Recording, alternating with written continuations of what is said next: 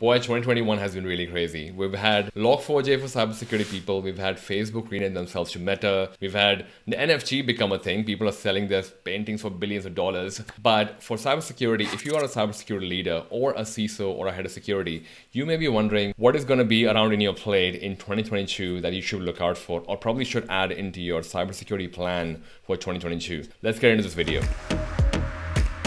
I'm going to talk about this in three different categories. First one being growth areas in cybersecurity. Second one being breaking new ground. Third one being dead areas of cybersecurity. At least I hope they would be dead in 2022. The first one I would talk about in growth area is identity and access management. Now, identity access management has been a really simplified or at least oversimplified version for a long time, where people just assume it's whether Ashish can authenticate into a Facebook portal or anything else and whether he can authorize into it. But we all know nowadays it's not just a single web application or it's not just a single website that Ashish is logging into. In any organization that you move into, there's a lot of SaaS applications. There's a lot of applications that are basically not even hosted by you.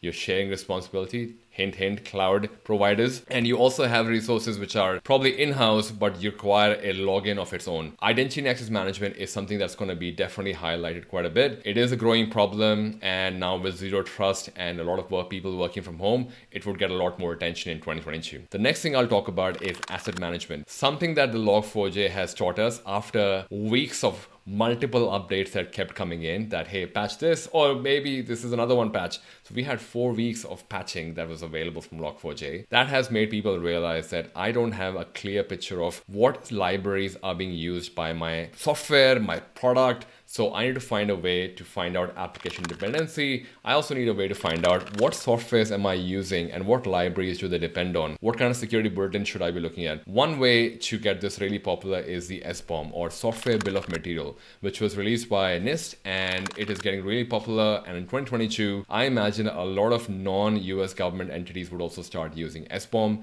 because it's a great way to identify what dependencies exist in your product. I guess the easiest way to explain it, when you go to a supermarket and you look at a jar of milk or any other food item, when you flip over, if you look at the label, it tells you how much carbohydrates, sugar, and all that. It's kind of like the same thing. It's basically telling you what ingredients make your product and how much of it is which version. Now, the next one I would call out, which would be a growth area, is as more people work from home, a lot of people would start working from overseas, because how different would it be for you to work from the US or Australia or India, as long as you can match the time zone? It's going to bring questions around the fact that how do I make sure my employees still remain secure and can securely connect to our on-premise or our internal services, even if they are based in a country which is not your home country. That's going to get a lot of attention, probably a lot of growth as well. Now, the next one I would talk about is cloud-based.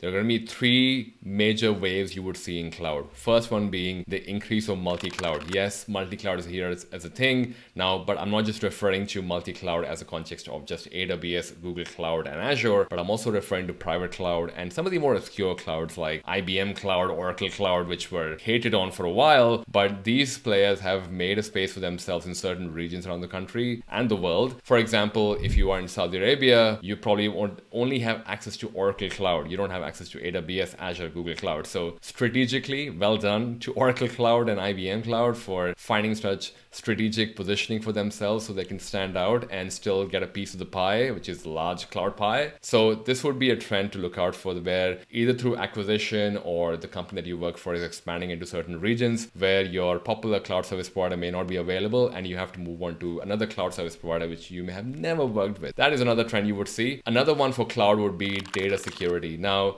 kind of like identity, data is also something that's sprawling across. We have a lot of big data projects that have been going on for a few years, data analysis projects. People have realized data is important. However, the privacy officer as well as the chief data officer need to kind of talk and probably come out of the whole silos that have been existed for a while, where when people talk about data, it is considered the problem of the chief data officer, but not considered anything to do with the privacy officer sometimes, and sometimes it's vice versa. But there's a lot of permutation combination for this in a lot of companies. But what you realize is data security is a big problem, because I can imagine if your company relies on, say, having PII or personal information of customers as a resource, and that's what you use to make money, that being leaked is probably a really big problem. So I'm pretty sure you'll figure out a way to find how do you secure data that is sprawling across your AWS, Azure, or Google Cloud, or any other cloud environment. Last but not the least change within the cloud sphere of changes you would notice is a lot of cloud native applications and cloud workload. A migration of, say, existing cloud workload, which used to be hosted on server, continues to be migrated to Kubernetes, containers, serverless. That's going to continue, and probably a decline of the need for patching, which is, yes, for a lot of security people, but also for a lot of people, what this means is you would find yourself using a lot of the cloud provided service, which is could be a certificate manager, it could be key management, it could be a lot more things which are primarily from the cloud service provider.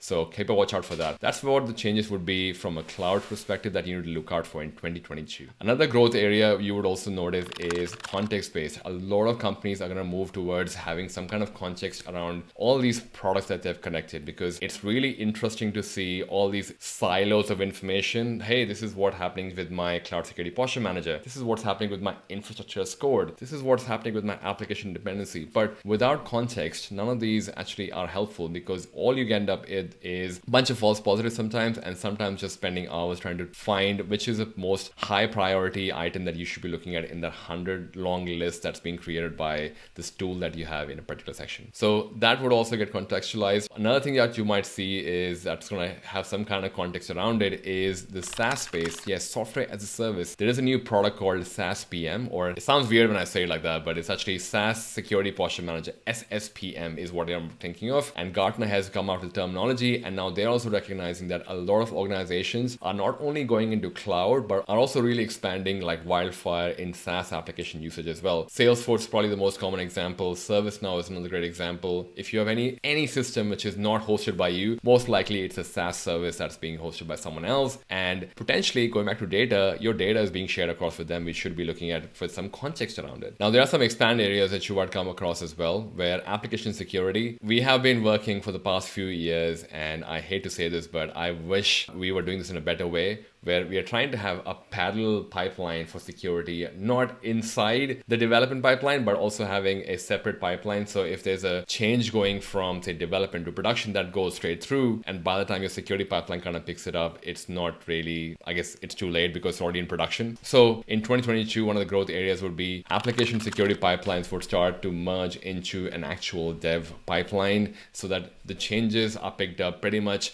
when they hit the pipeline, not in a parallel pipeline. Now, the last two things I want to talk about in the growth space is cyber drills as well as disaster recovery. Thanks to Log4j, another thing that's come out is people have started recognizing the value of cyber drills and the disaster recovery exercise, where they have to meet RTO and RPO standards. So that would also get a lot of popularity. Now, that's the growth section, but I want to talk about something exciting, which is going to be breaking new grounds in 2022. The first one being SBOM. I touched on this just before. Software bill of material. It's an ingredient list for what your software depends on at any given point in time. Second one being compliance standards would be updated, and there would be a lot of changes which would either be based on data or cloud that you would see. There have already been announcements from ISO 27001 and probably some from SOC 2 as well, where they're making massive changes in 2022. So look out for those compliance changes in 2022 for any compliance standard that's relevant for you. Third one being rise of the policy as code. A lot of people have been doing identity and access management and authorization management as well as access control management using, say, a point-in-time information. Now, we would be seeing a lot of policy as code. I'm going to use the example of OPA, Open Policy Agent. That is another example of policy as code that's being really spreading like wildfire in the cloud native community, and you would see this in the cloud space as well quite often, where the access of what an identity can do is being managed by policy as code. Another breaking ground in 2022 would be all security products would be forced to have an API and not be just ClickOps. What this means is you are a cloud security engineer, or you have a team of engineers who are really smart security people as well, but can also do automation. They would not want to log into each one of those cloud security products or security products and find out what they should be monitoring or what they should be looking at. So there would be a lot more products offering API services, because 2021 is all about complaining. 2022 is all about delivery. So product companies would start delivering more APIs. Security engineers can start automating some of that result and only filter things that they are relevant for them into the CI/CD pipeline or into a notification center. Now, that's the breaking new ground. Let's get into the next, which is dead, hopefully, in my opinion, dead in 2022. First one being, I'm going to start with static code analysis, because I don't think it's going to exist beyond a certain point. It is slow. It doesn't work with cloud. Comes up with a lot of false positive. As an industry, we we have accepted that as a standard. But AST or asymmetric syntax tree is going to be one which is going to be standing out. There's a lot of examples for this out there already, free, open source, but I would recommend check out AST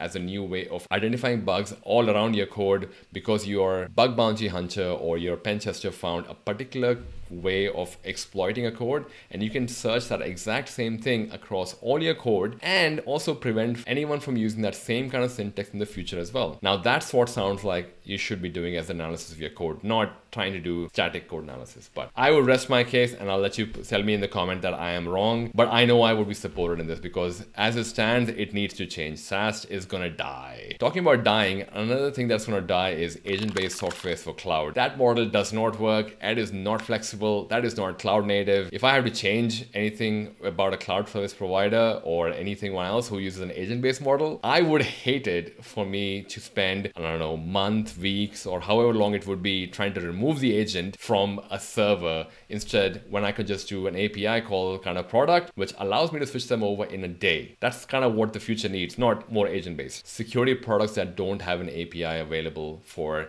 security engineers to make a call and automate, they're gonna die because no one really wants to spend hours looking at multiple dashboards. Yes, I know everyone says you only have one dashboard to rule them all, but we all know that there are so many dashboards. So automation, and if you are a product which is not using API, you probably should look at having some APIs exposed so that security engineers can automate and utilize the product that you have. Another point to talk about vendors is the way they bill in a cloud product. That's going to change. Initially, they started off by billing based on resources. I think that model needs to change. Now, I don't know what that model is. I would love to hear from you in the comments. What can that model be? But the whole model of I would bill you on 100 resources. My resources are dynamic. So I may have 50 today, 100 tomorrow, but then back to 25 tomorrow, day after. Like, how do you kind of vouch for that? That's a very old school data center model to be about asking for per resources. There needs to be a better way to be able to do this. And I'm not going to debate about this. I'm just going to let everyone else debate about this in the comment or any other way. Last but not least is shifting left. I know we have been talking about shifting left for